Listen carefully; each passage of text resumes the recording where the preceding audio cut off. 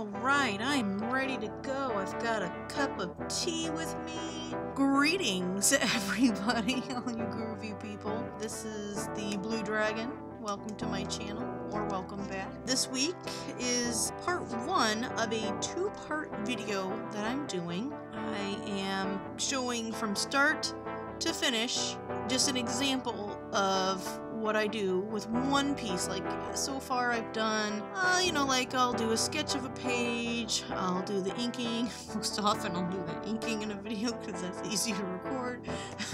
I have done some screen tone videos, and I've done two traditional art videos. Yeah, two.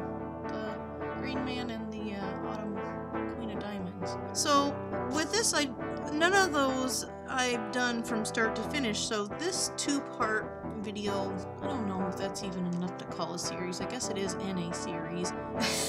But yeah, that's what I'm doing. So for this week, we're going to see the sketch portion and the inking portion of this image. The sketch part took about an hour and 5 minutes approximately, whereas the inking only took about 29 minutes, almost a half an hour just about. So it's a lot quicker to ink, but all of this is in super duper time lapse because I had to get it all in, and as it is, it's about 16 minutes long, almost 16 minutes long.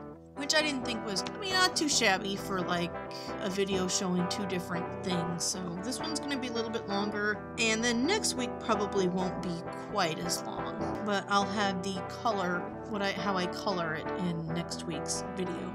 So I use a couple tools for the sketch. You can see clearly enough what I'm using, but I'm gonna talk about it.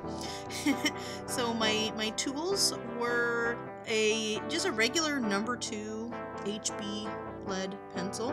I used a 0.7mm refillable Bic pencil. I like the refillable pencils, particularly for details. Every now and then I'll get my pencil super sharp and I'll just use a regular wood pencil. But I like the idea of the refillable ones because, I like the wooden pencils, definitely. But because of the detail I can get and because I can refill it, maybe it's not better for the environment anymore. I need to look. I don't know. If anybody knows, let me know, because I will try to train myself back on using solely the regular pencil if it's better for the environment. I don't know which one is. At any rate, I also do have a 0.9mm refillable Bic, or it might not be Bic. I don't know what brand it is, but I don't use it as much simply because the reason why I'm using the mechanical pencil is because I do like to get that finer detail. It kind of feels good to write with. If I'm just writing words, my handwriting's terrible anyway, but it'll be slightly neater with that 0.9mm. Listen to me sipping my tea. Everybody's gone to bed for the night. The dogs are asleep. My partner's asleep. So I'm just kind of chilling. I'm going to take it easy. I've got 15 minutes. Let's see me waste the time talking about my delicious tea. It's just a green tea. It's either green tea or white tea. It's something that my mom bought and gave me. She loves to give me tea, and I love to receive tea. So there's that. I'm drawing on the, actually this was such a great deal. When I was still living up in northern Illinois, I didn't have a lot of money. I still don't, but I really didn't have a lot of money. So when I was cruising through, I think it was like the Michaels up there, it might have been the Hobby Lobby, but more likely it was the Michaels. And they had this 18 by 24, I think it is. It's right next to me, and I just read it a minute ago, but don't expect me to read it and remember anything. But I got it. It was like $18.99 originally, but it was discounted. There's absolutely nothing wrong with it. I think maybe the cover was is bent a little bit, but like the inside, the paper is perfectly fine. I got it for like $4.72 reduced markdown. So that's a tip for you guys if you're trying to save money. Cruise the clearance area, because you never know. I mean, sometimes it's like obscure stuff that you're probably never going to use or highly specialized for certain types of art, but you might get lucky and find, like, just strike gold like I did. So that's the kind of paper that I'm using. It's just a regular drawing paper. It's nothing real heavy. In fact, whenever I tried the coloring traditionally, which I ended up thinking, duh, I'm doing Redbubble. This whole thing is for Redbubble, and that stuff, Etsy's gonna be where I have the traditional art, so it would make more sense for me to do the digital coloring on Redbubble anyway. However, when I did try to paint it, and the paper buckles, so it's regular drawing paper. I figured that would happen. I was prepared for it, so it wasn't like a total loss. I just wasted a bit of time. But it's great for sketching, and it works really well with the ink, and I have actually used it for some other projects, and it works well with like Sharpie and markers. I think it might bleed through, but it worked okay for that. So anyway, that's what I'm drawing on. Other things that I use, you know, I've got my protractor from high school. I've got, gosh, a menagerie of rulers that I've picked up over the years. I actually do still have my high school ruler, but I have picked up additional ones because, I don't know, I'm crazy. I guess I'm collecting rulers. I have a compass that I use. That's what I use to draw the circle for my head. That is a my blue dragon personification. It's obviously not what it looks like. I don't look like a drawing. It'd be like cool world. And then what else? Oh, I have a circle template. My dad was a land surveyor, and for a while he would do private surveys, bring in a little extra cash when we were younger. And when he quit doing the private surveys, I just glommed onto like most or all of his drafting tools. Like I've got like an S curve or C curve or whatever it's called. I think it's a French curve. I've got a couple of those. I got just all of them. I even had like a stencil for the letters. I digress. Look how much time I've already spent talking about office supplies. I love office supplies. There's something wrong with me. Like, I don't even know. I just love them. And then I have some erasers that I use. I think most of them are Pentel. I can't remember what the triangle eraser I used to have the logos rubbed off of it, and it's almost circular, so I don't remember what brand that was. Most of them are just high polymer Pentel erasers. So those are the materials that I'm using for the sketch portion. The inking portion, I use my regular, it's Sumi Ink 60. I would like to find out what the ingredients are. I know that it's made out of, I believe, pine charcoal. And I think when you buy it liquid, it's just the pine charcoal mixed with water. I know if you get it solid, for sure it has some kind of bone meal or something inside of it. I don't think it's gelatin, but something to solidify it and hold it together in a bar. But I think if you buy it liquid, it doesn't have any animal products in it, which is something that concerns me. But I don't know. I have to write the company.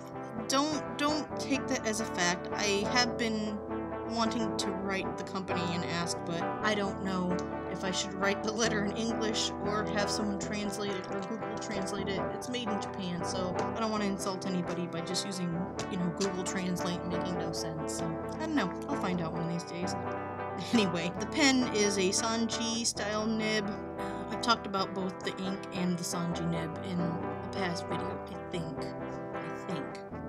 So with the Sumi ink, it's a water base, as I just mentioned, and I keep for some reason forgetting that it's the ink that works with Copics or any kind of alcohol. Well, not any, but theoretically I've only used it with Copics and it works fine and it won't smudge.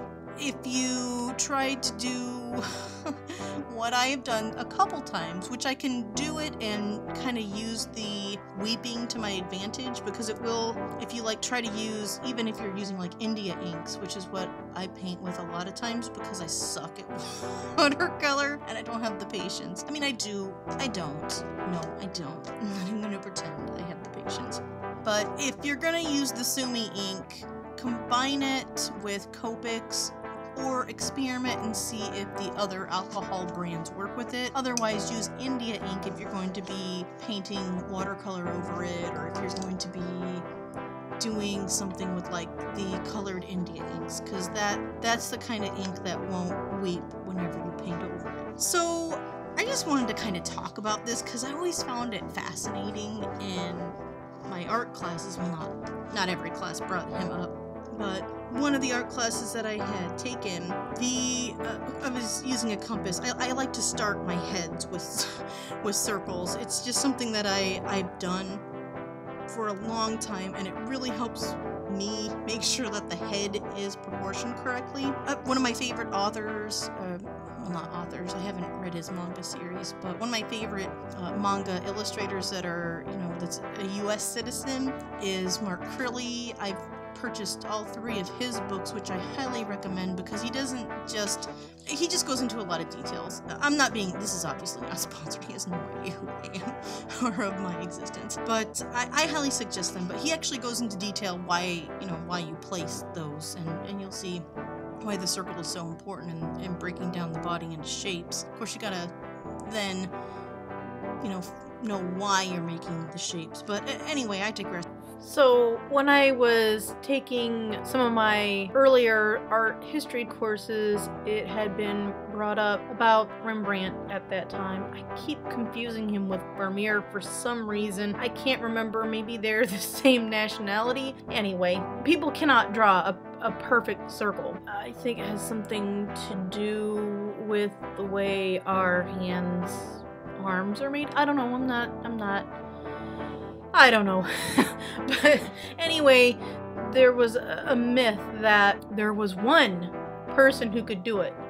And I guess a lot of artists strove to achieve creating a perfect circle, and Rembrandt was one of them. And in one of his famous, or in his, I don't know how many self-portraits he did. I didn't think he did a lot, but it's been so long since I've taken classes that I can't remember. However, I know that in one of his famous self-portraits, Rembrandt is seated, and in the background he's toying with that idea of the perfect circle. There's either 1 or 2 circles behind him. Yeah, so I remember that story from one of my professors, and I just thought that was fascinating. So that's where there's a connection, and the connection for me was using the compass to make a circle for the heads so that I can make a better shaped head. It all makes sense in my head, so I guess that's all that matters. Maybe other people have, could draw similar conclusions. I don't know. So I just thought I would share that with you guys. While you're looking at a subpar artist, you can think about an amazing artist.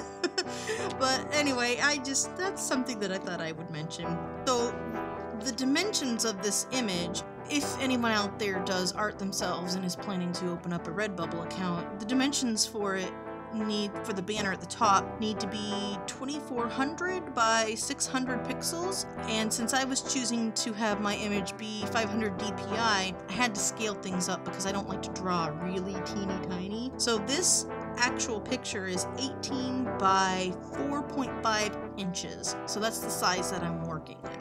And then that'll scale down to depending on whatever your DPI is. I specifically chose that against that it could scale down to the 2400 by 600 pixels.